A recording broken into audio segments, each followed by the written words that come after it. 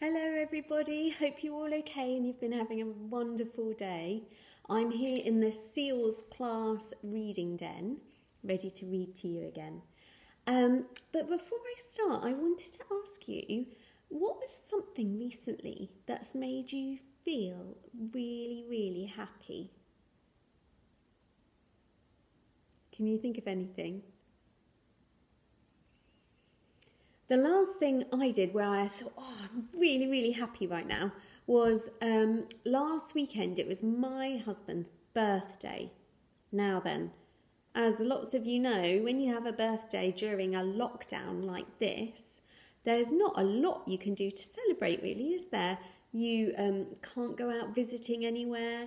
You can't go to have a big party somewhere. So we were thinking, what can we do to make this really special for the birthday? And we decided that we would have a party.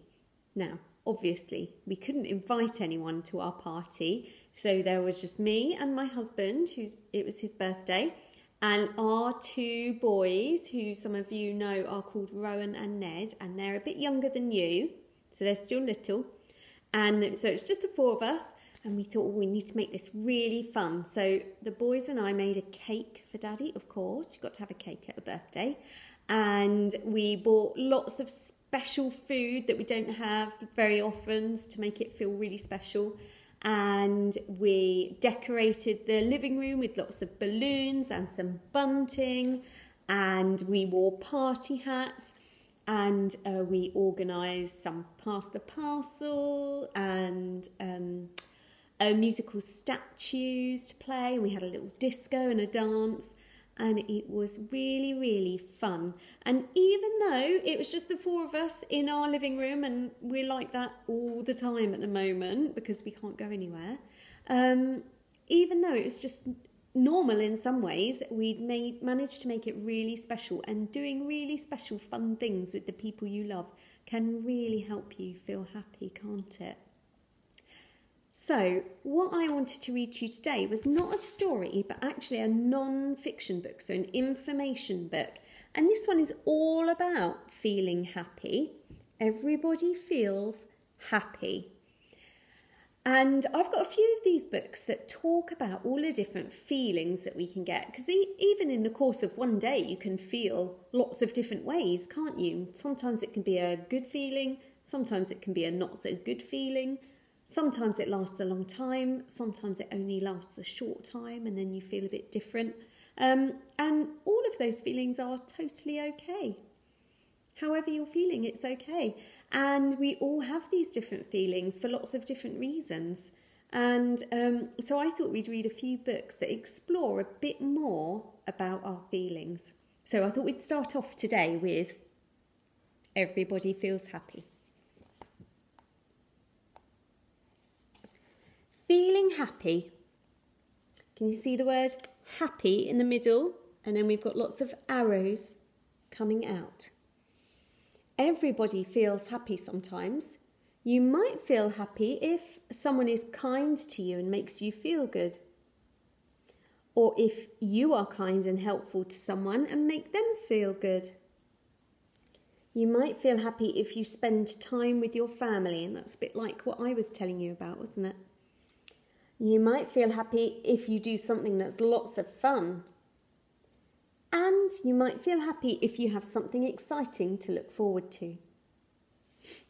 How it feels. Are you bubbling with fizzy fun? Is your smile really wide? Do you feel full of sunshine? That sounds great. That sounds happy. See this boy here, he's so happy, he's reaching his arms up. It looks a bit like he might be saying, hooray! So we've got two little stories in this book to explore feeling happy. So the first story is called Happy Boy. Hi, I'm Ethan. I woke up feeling very excited as I was going on holiday. Woohoo! I was so happy. I had a bubbly, fizzy feeling inside and I danced around the breakfast table.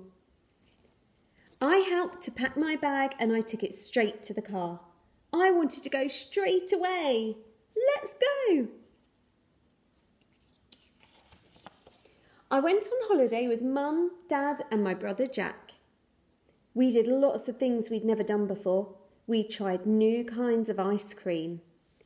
We collected shells on the beach. We got really good on our bodyboards riding on the waves. Every day was packed with things to do. I took photos and saved lots of tickets and leaflets from the places I visited on holiday. When I got home, I stuck them in a scrapbook. Every time I look at my scrapbook, I remember the holiday we had together and I feel happy all over again.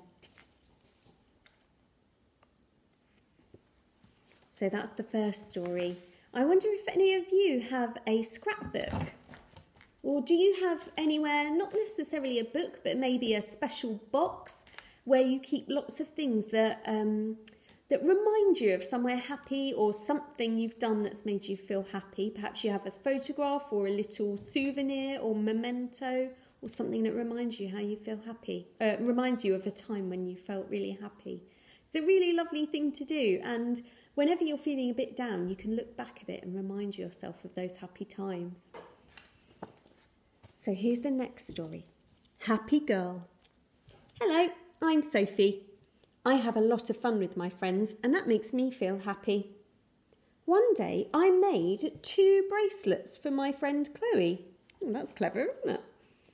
I used her favourite colours, blue and yellow. She's really thought about what the person she's giving the bracelets to, what they might like, hasn't she? And chosen their favourite colours. That's really thoughtful. When she saw them, she smiled, and so did I. Mum said she could see happiness shining from our smiley faces. Wow, thanks, Sophie. Then I thought I would pass on some more happiness. I asked Mum if we could make some cupcakes and I gave one to my friend Omar. Ooh, thanks. When my friend Ethan came round to play, I lent him one of my comics. This is great. It had a story about his favourite superhero. So she's been very generous with all of her friends, isn't she? She's making things for them and giving them things and sharing things with them, especially if it's something she knows they really like. The next day, Chloe gave me some bracelets that she had made. Omar gave me one of his mum's delicious pastries, and Ethan gave me a pretty shell he had found on holiday. My friends had passed happiness back to me. It made me feel warm inside.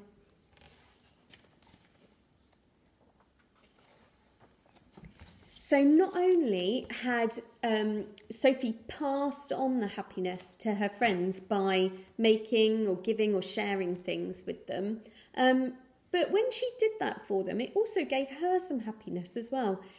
Helping someone else to feel happy actually makes you feel happy as well. It's really, really special the way that happens, isn't it? Happiness. Ethan felt really happy looking forward to his holiday and he made a scrapbook so that he could remember the happy time he'd had. Sophie passed on happiness by doing kind things for her friends. Then she got it back when her friends did thoughtful things for her. So those last pages are just giving us a little summary of each of those stories about happiness. So I wonder if you could have a think about the last thing that made you feel really happy. Was it something similar to one of our stories about Ethan or Sophie, or was it something really different? It's a lovely, lovely feeling, happiness. We don't feel happy all the time. That's normal. Life isn't perfect. But the important thing is that we do feel happiness sometimes and that we can help others feel happy too. Okay, everybody, I hope you have a happy day and I look forward to seeing you again soon. Take care, everybody. Bye.